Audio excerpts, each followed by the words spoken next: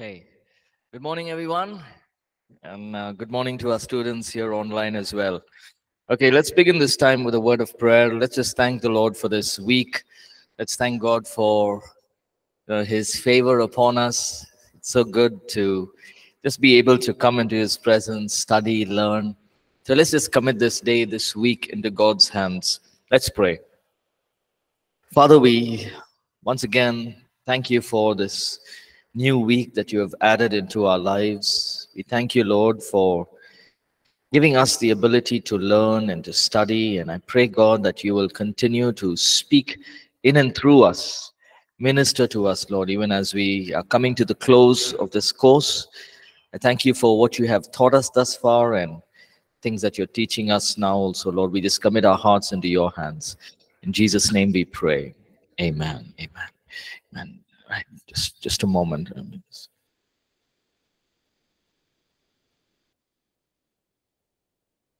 Okay. All right. So last class, I think we did chapter 12 and chapter 13. Yes? Sorry? We completed chapter 13? 12. Okay.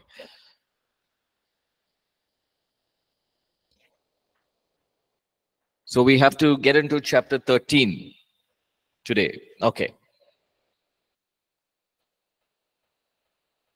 No, I think we did chapter 13, right?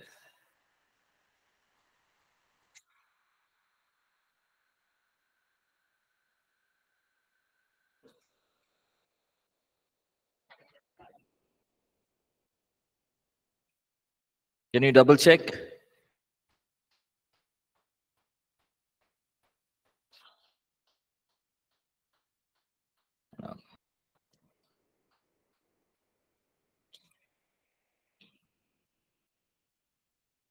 Okay, no, we did chapter 11 and 12. Sorry. Yeah. So we'll begin with chapter 13.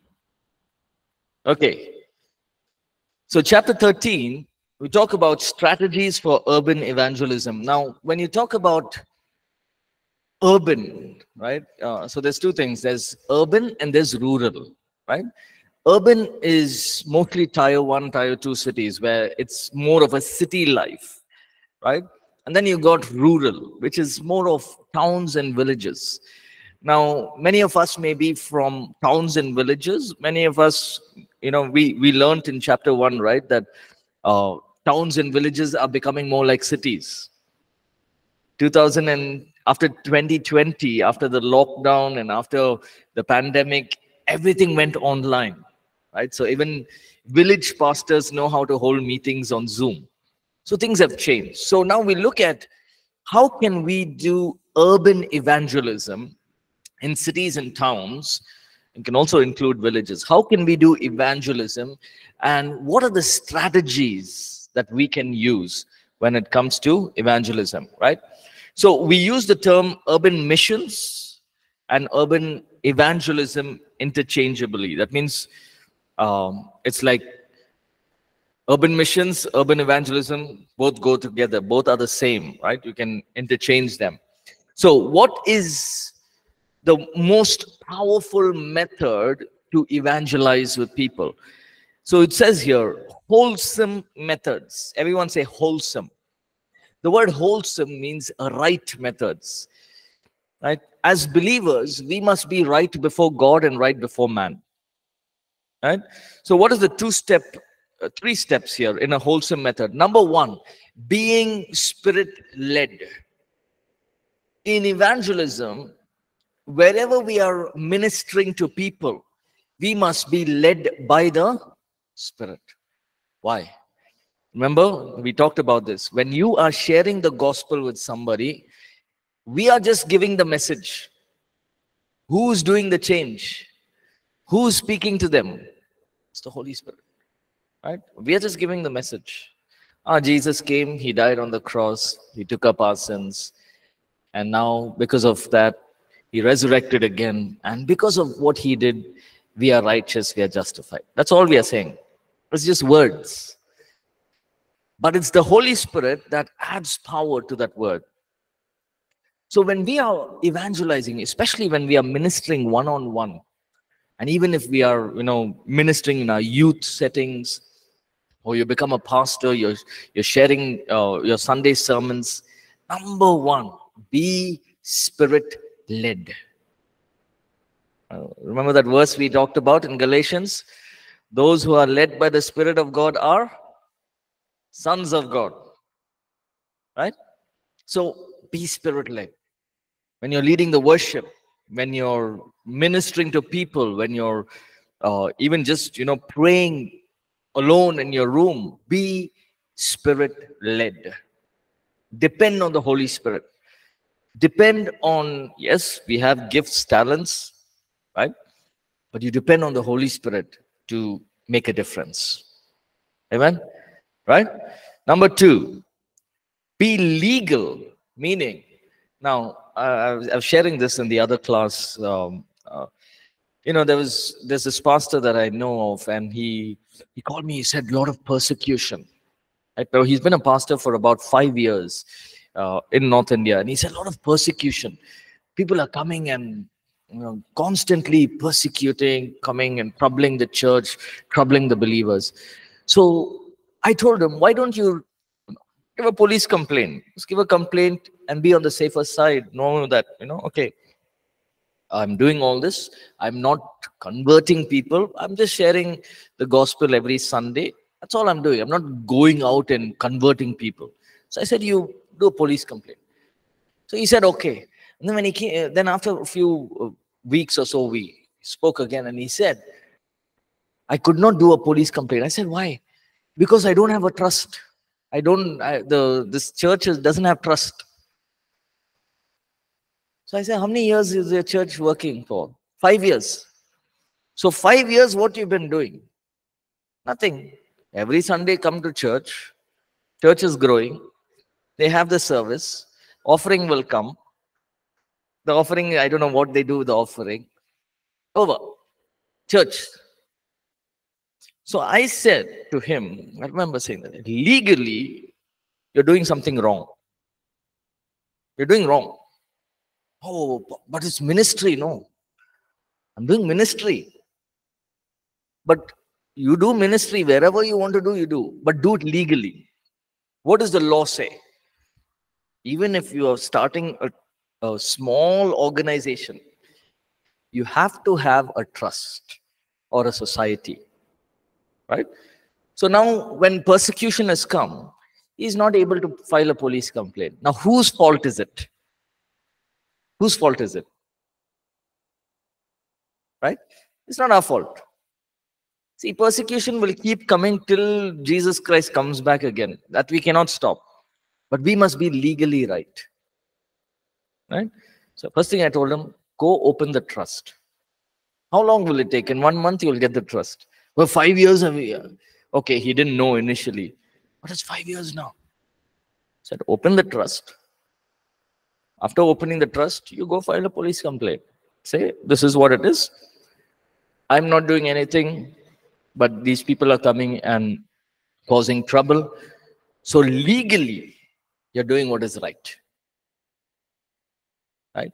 And also told him, every Sunday what offering comes, you write it down in a book or a diary or maintain an Excel sheet. Write it down. Keep it. You're doing it. You're doing something that is legally, and you're doing something that is right. Right? 3, be ethical. The word ethical means don't fool people.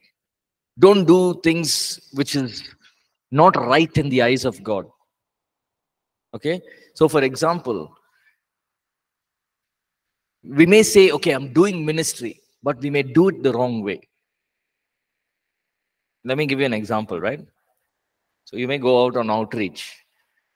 Hey, I want to invite you to a church service.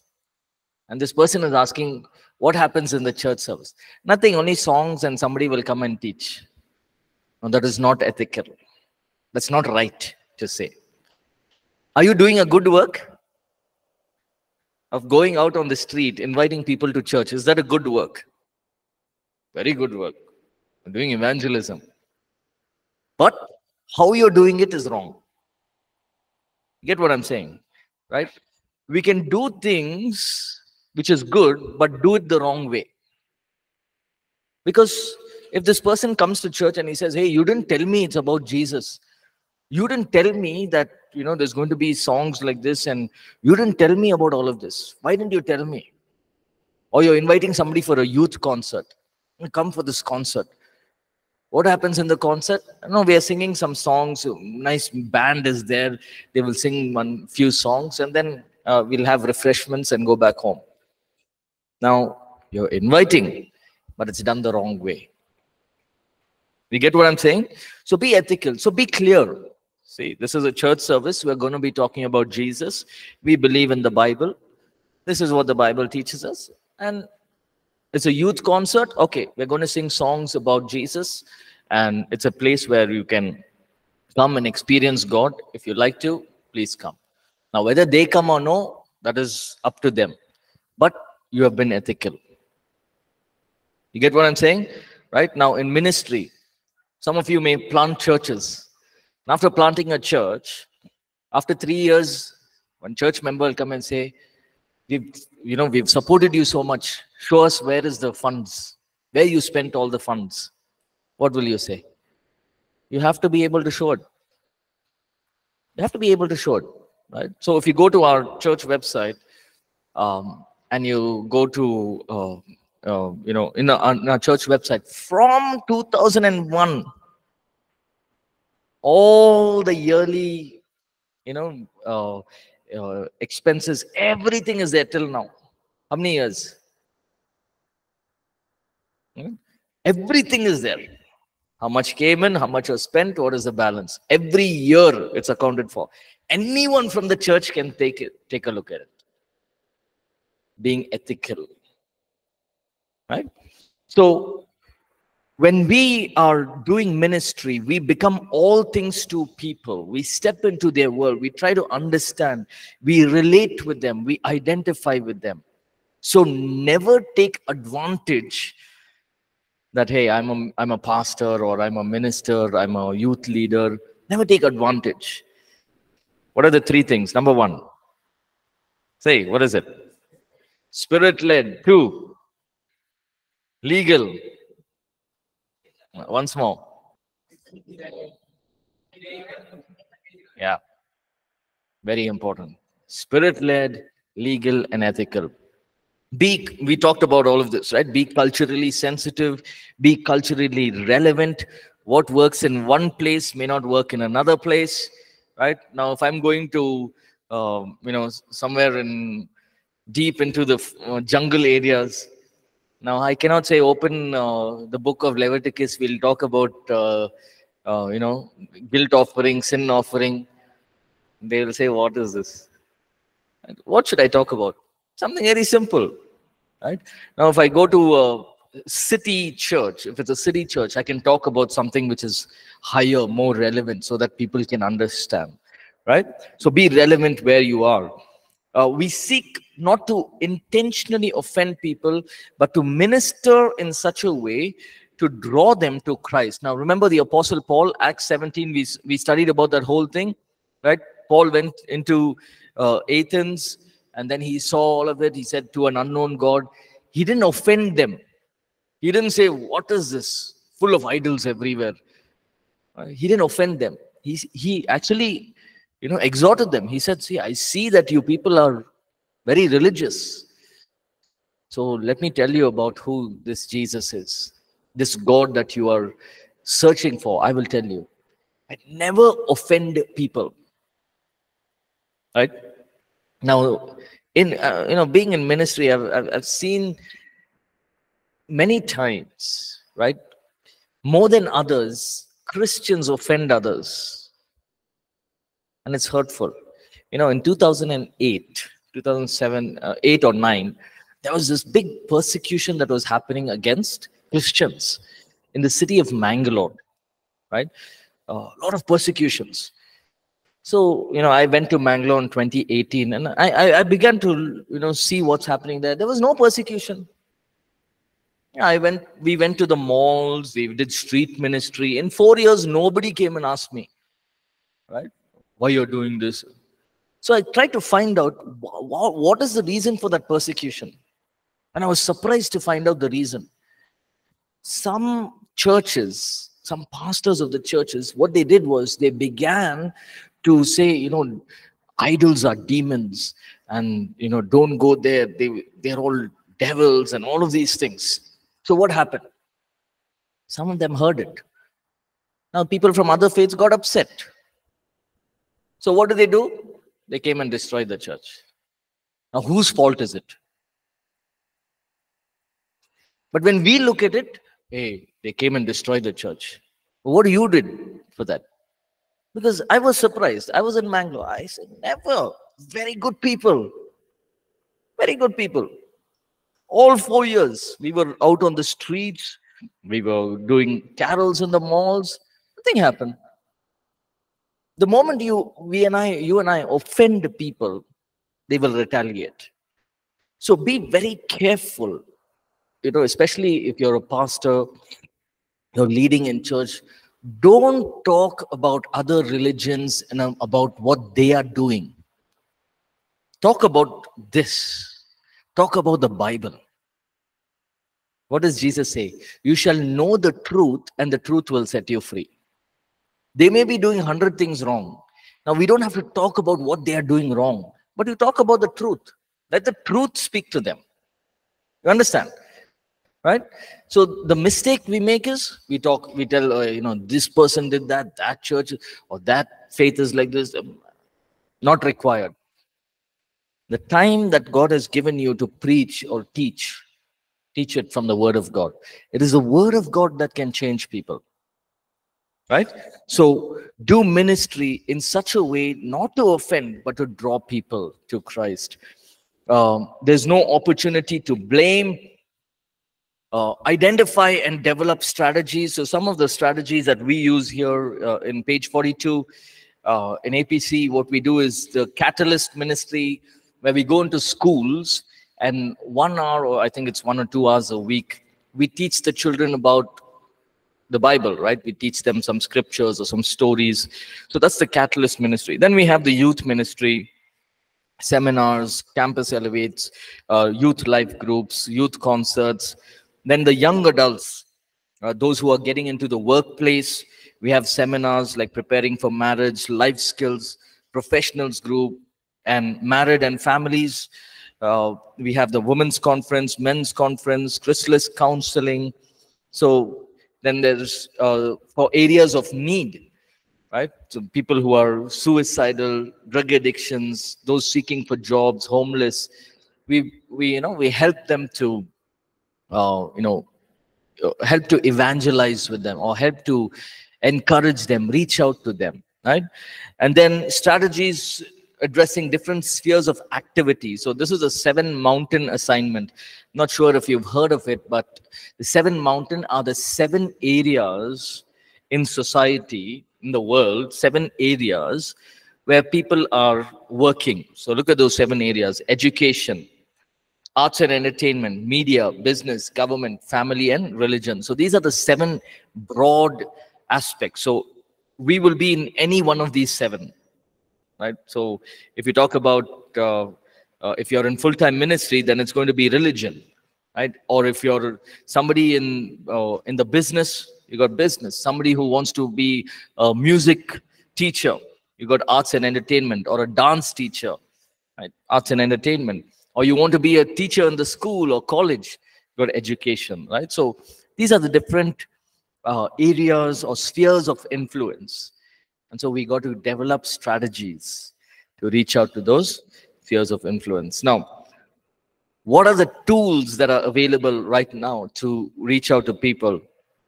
Newspaper, books, right? I remember many times we give books to people. Hey, why don't you read this book? And the book ministers to them, right? And I always like to do that, right? Because I'm not explaining about the book. I remember I had relatives and they would give me books when I just became a believer. You read this book, or you read this book, and you begin to read it. And mostly those books were about church history, about these great men and women of God. And I used to be so in awe. These people come to India or they go to different countries and they do such a great work, all in such a young age. And you get encouraged.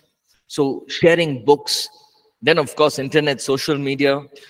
What else we have? Facebook, Instagram, WhatsApp, emailers, everything we can do, right? And Instagram right now is a powerful tool. Right? Recently, a couple of youth came to our church at East, and I said, "How did you get to know about APC?" They said, "I was on Instagram. My friend was he put some pictures on Instagram and it said All People's Church. So I tried to find where's All People's Church, and he came. Nobody invited, nothing. He was going on Instagram. Many of them come through Facebook ads, right? So these are ways that we can invite and reach out to people. Music, performing arts, again, different ways. Now, let's get into chapter 14. Again, when you're using these tools, remember now, if you're in a rural setting, maybe a town or a village, you know that Instagram, Facebook, there is a percentage of people who use it. You can use that, but also do your regular evangelism, right? Don't say, okay, I put poster on Instagram, whoever sees it will come. And if nobody comes, don't blame yourself, right? You have to go out. You have to do. So depending on the area that you're in, right? So if you're in a village, don't say I put Facebook ad, nobody came for youth program. No, you have to go out, right? You have to do something. So according to the area that you're in, you learn, you understand, and you do ministry. Okay? Okay, chapter 14, sharing Christ with a Hindu. Okay. So now, when it comes to sharing Christ with a Hindu or a Muslim, there are few aspects that, during the course of this entire semester, we've been talking about, how what the gospel is all about and how you and I can minister effectively. So here we're going to learn about few points that we can pull out when we are ministering to people. Okay, so we touched on it, but let's just look at it a little more, right?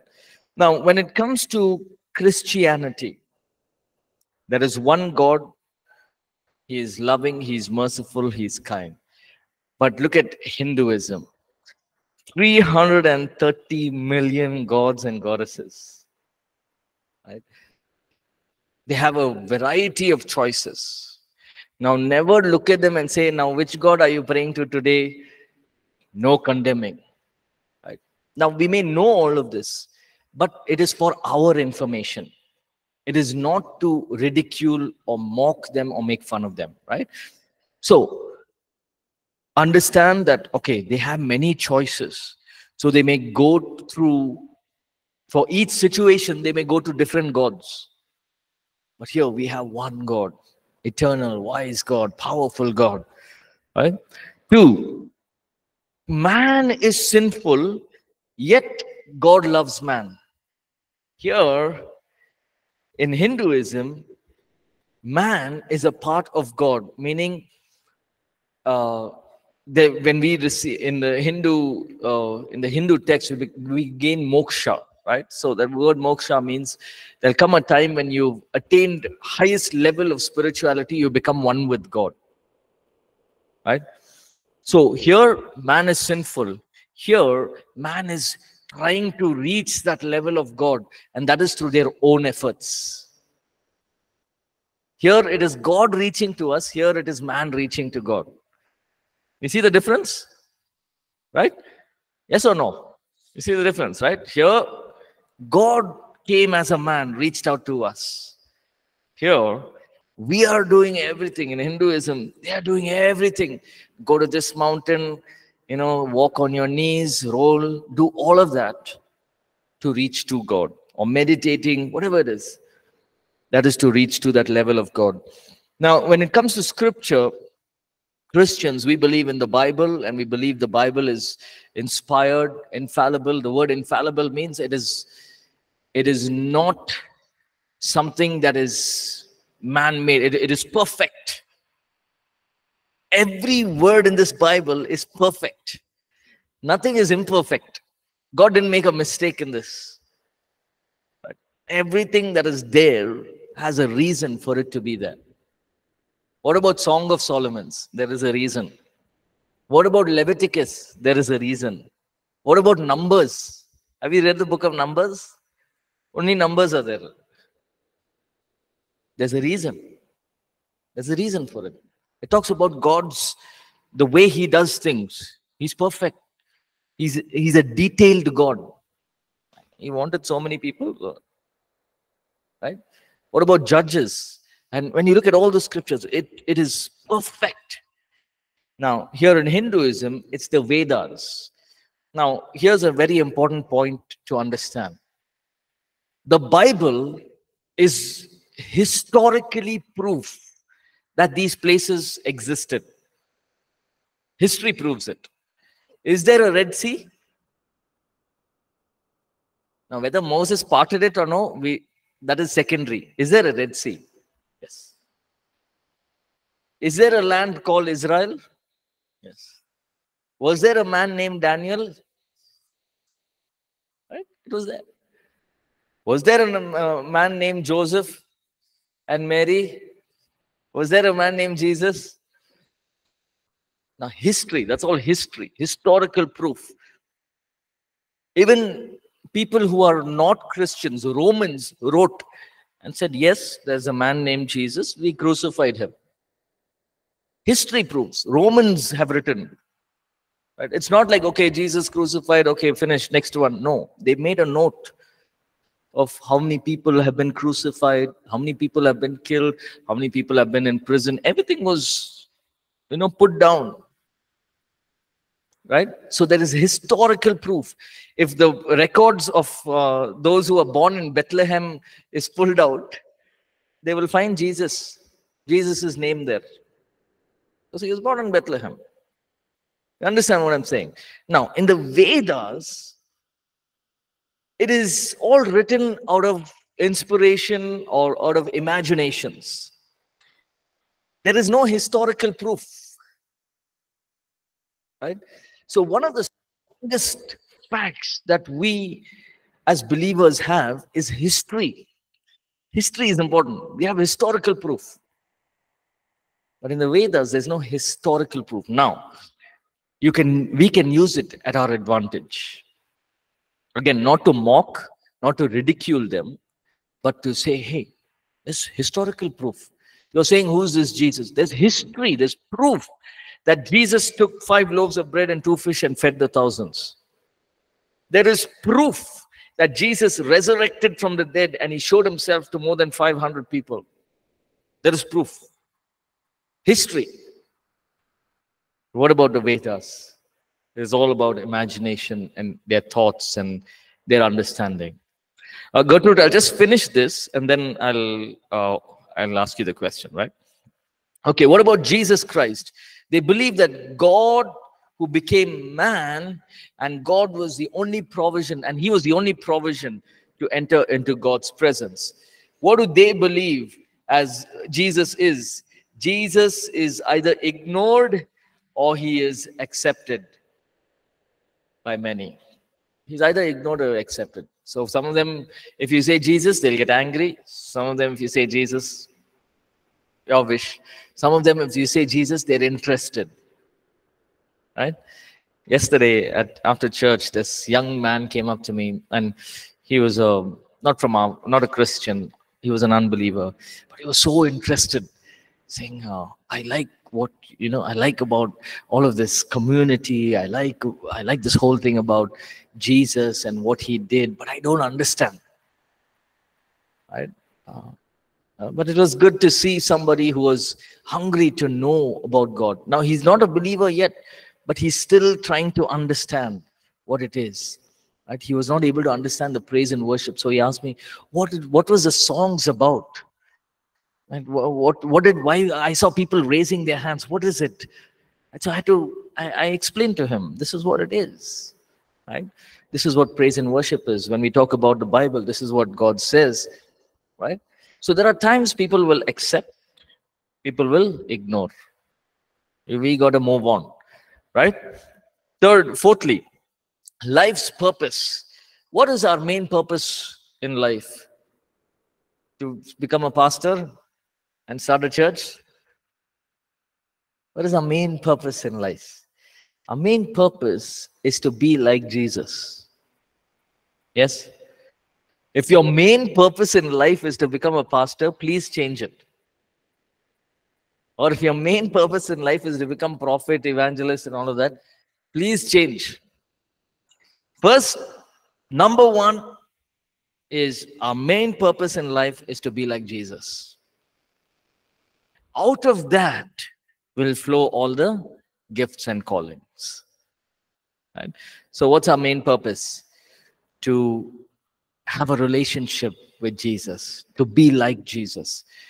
Now, what is the purpose for Hinduism? Main purpose is there is good karma and there is bad karma. The more good you do, the more good you will end up having. The more bad you do, the more bad you will receive. So that is why when you look at these, businessmen and these rich people and people who are from other faiths, especially Hindus, when they give millions of dollars or money towards children and prostitution homes and all of these centers, children, disabled people. Why do they do all that?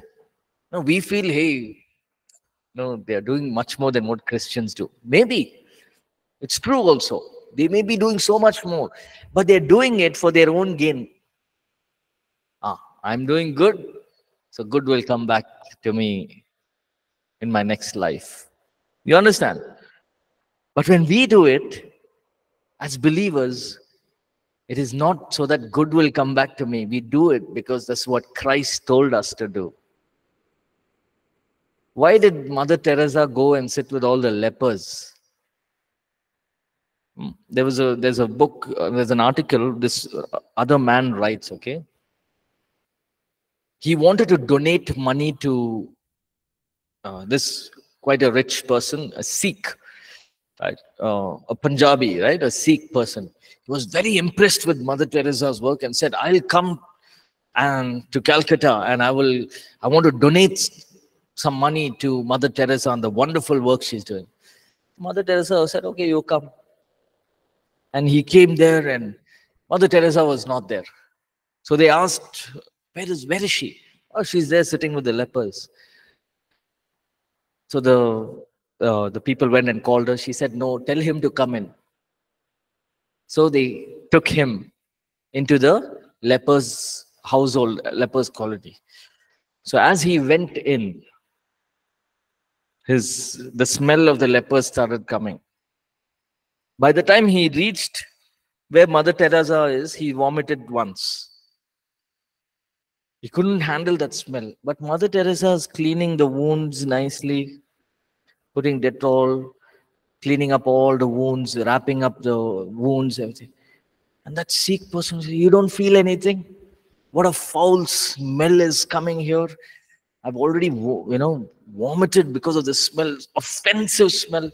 She said the smell and all, after a few weeks, you get used to it. They are people. Now, Mother Teresa didn't do it for karma. She did it because the love of Christ was in her. You cannot do it on your own strength. But here in Hinduism, good karma, bad karma. You see the difference there? They may be doing a good work. It's wonderful. But they're doing it for their own benefit. When we do something, we do it so that God is glorified. See the difference there. Heaven, what do they think about? What do we think about heaven? The place of eternal joy for all of us as believers. But for them, for the Hindus, it is attainment of nirvana, which is moksha. That is liberation from the cycle of birth. Right? So good karma, next life you'll get again good karma. And then again good karma. Right? And then karma goes good, good, good. Finally, no more rebirth. That is nirvana. You've attained highest level of goodness. They don't believe in heaven and hell. Right? What about hell? a place where there's torment and a place where there is rejection from Jesus Christ. But for Hindus, it's a place on earth. That's what, being trapped in that cycle of reincarnation again, again, and again. Right? And now the sad part is they also believe that the karma can be that next year, if I don't do good, then my next life I may become an animal. Then as an animal, I have to do good to become back a human. So it's going all wrong, right? That reincarnation. So that for them is more of a hell than what we believe in, right? So points to emphasize: there is sin and evil. There is forgiveness of sins, right? Sin and evil is there both in Hinduism, in every religion. But forgiveness of sins is only through Jesus Christ. Now, they may do a lot of things, but they're not confirmed on their forgiveness of sin. They're not assured of their forgiveness. But are we assured? When we go to Jesus and pray, Lord Jesus, please forgive me, what does Jesus do? He forgives our sins. Are you assured of it? But there is no assurance, right? Then you can talk about Christ, how He is the sinless, perfect one, and what He did for us on the cross. And then we can also talk about His transforming power in our life. What His presence or His power does in our life, right? So there's a list of books here, recommended resources. If you'd like, you can read them. But there are also other books like Jesus Among Other Gods. But whatever you can, right? Begin to read and understand other faiths. And then you'll know, okay, this is what the gospel is offering. We begin to value the scriptures more. And that way you'll be also able to give a good defense for the gospel to people, right? Right. Gertrude, do you have a question? Do you have a thought you'd like to share? Yes, Pastor. I just want to ask you, is there a discrepancy on Jesus' birth? On the word of God? The birth of Jesus, the date he was born, is there a discrepancy? Like many sects in Christianity, they celebrate his birthday on a different day. Okay. Yes. Okay. So the question is, now here we celebrate Christ's birthday as Christmas, December 25th. So Gertrude's question is there a discrepancy? Now, Gertrude, if you look at it, we know that Jesus was not born on December 25th, right? He was Yeah. definitely, yeah, he was definitely not born on that date. It is only when later on, after the Roman calendar, after many years, a certain date was given to remember the birth of Jesus Christ. And the date was December 25th. So we know that Jesus was not born on December 25th, right? But the point is, even when you look at Good Friday and Easter, it was not like exactly the same date Jesus died and Jesus resurrected on. No. Right? Now we must understand that these are dates set by certain governments, and during the early Grecian calendars, these dates were set to remember their life, right? So if you look at the birth of Jesus, it's to remember the life, Jesus was born. And then you look at Good Friday, it was to remember that he died on the cross. Easter, to remember that he rose again from the dead. So it is not, the dates that we follow are just dates for us to remember. It is not the exact same date, right? Is that okay, Gertrude? Yeah, okay, Pastor. Thank you. Yeah, welcome. Okay, so we'll just go into our last chapter and we'll be able to complete this course. Sharing Christ with a Muslim. Right, now, let's look at the same 6 points here. So 7 points. Again, God, eternal, one true God. In Islam, again, there's a lot of similarities. How many of you have friends who are Muslims? Very good. How many of you have tried sharing the gospel with them? How many of them, they tried to understand, or they were like, okay, very good, very good. If I tell you the truth, for me, it's easier with a Muslim than a Hindu. The Hindu, you have to keep explaining so many things, no? But Islam is very close.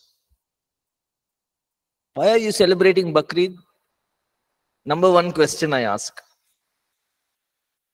What is it about? So they'll start explaining. Oh, Abraham was there. God told Abraham, take Ishmael and go up the mountain. Right? And then God provided the ram. And so we celebrate Bakrid. Right? So close, yet so far. Right? But it's very easy with a Muslim, right? I'm not saying very easy, but they believe in the Torah, the first 5 books. So you've already got you got a hand there. God is the creator, that they also believe. Jesus is a prophet, they also believe. What more you want? You just need to be able to articulate in the right way the gospel, right? Okay. God is true, one God, same thing, Islam. But here they believe in Allah, which is not the same God who is Jehovah, right? It's different. Secondly, man is sinful and valuable to God. But here, Islam, man is good. Right? By nature, man is good. Why? Because God created man. So they believe, right?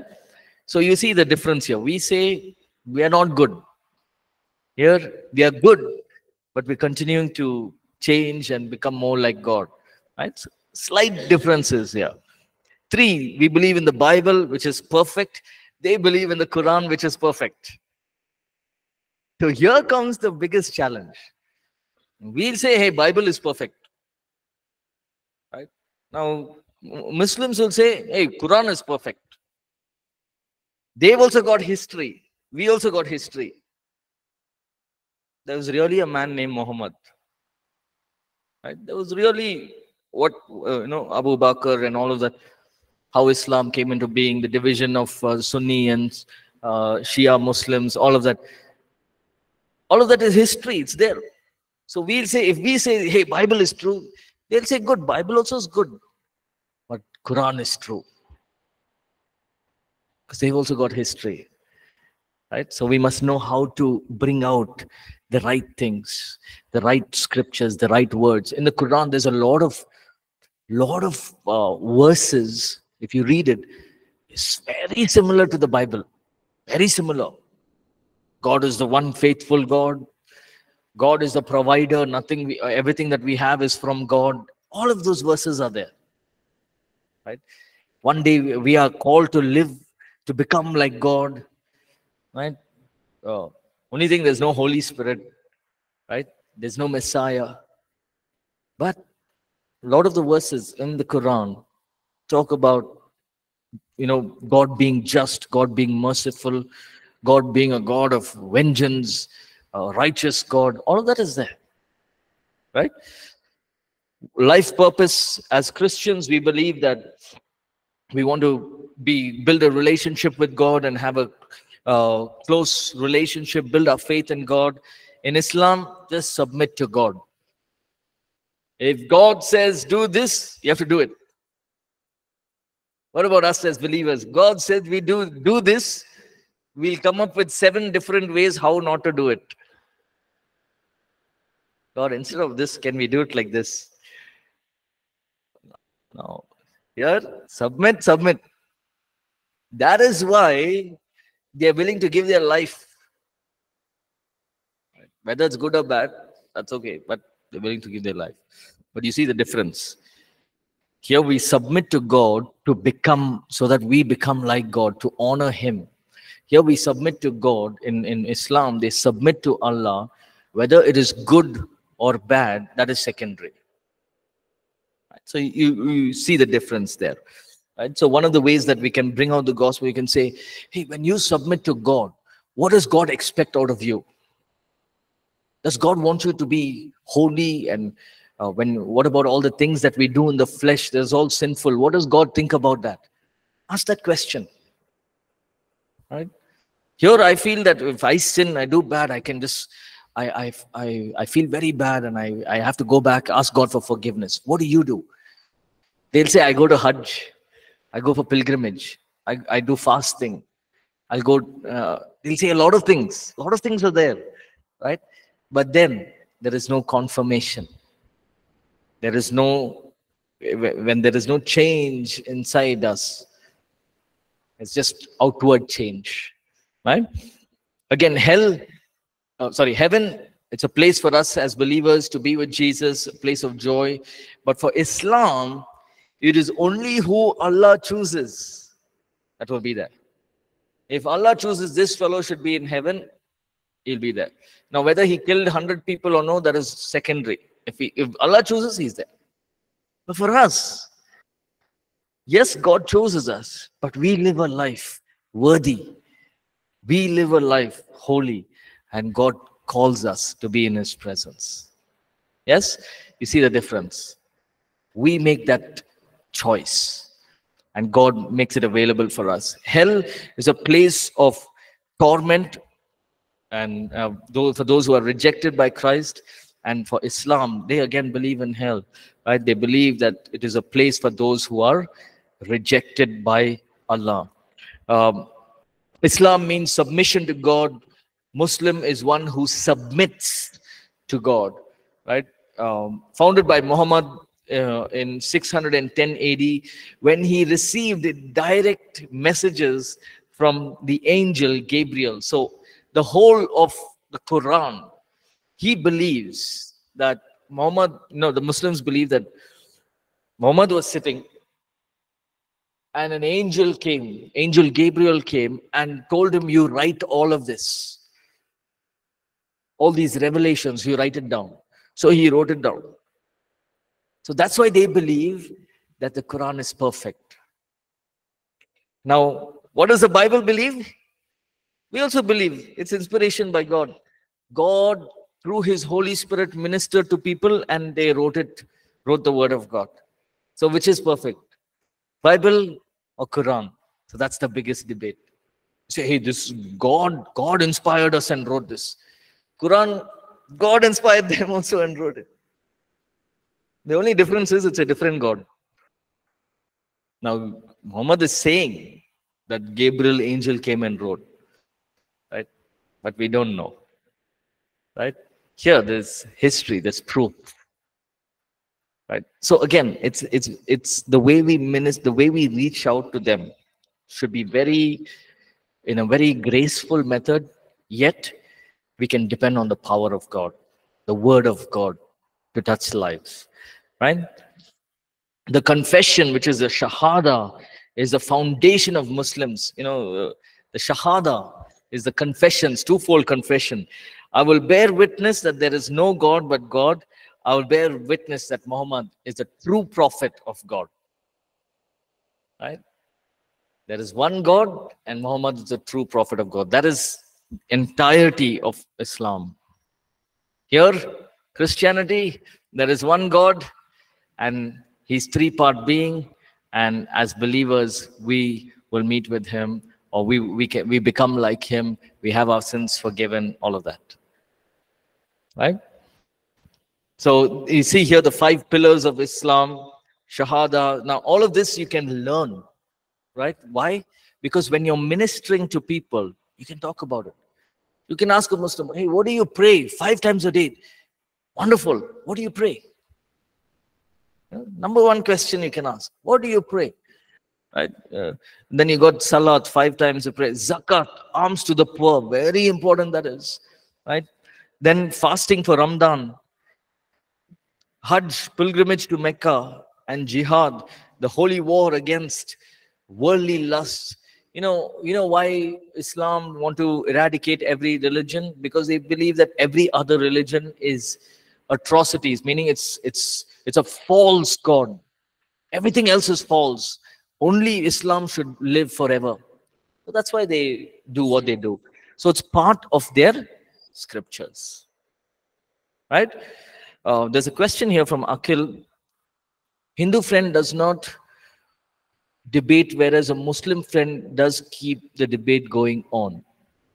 It again depends on people, right? So sometimes, Akhil, Hindus also will keep debating if they have a lot of questions. Muslims, it's just that they know a lot from the Bible as well. So the debate usually goes longer, right? Uh, I wanted to complete this.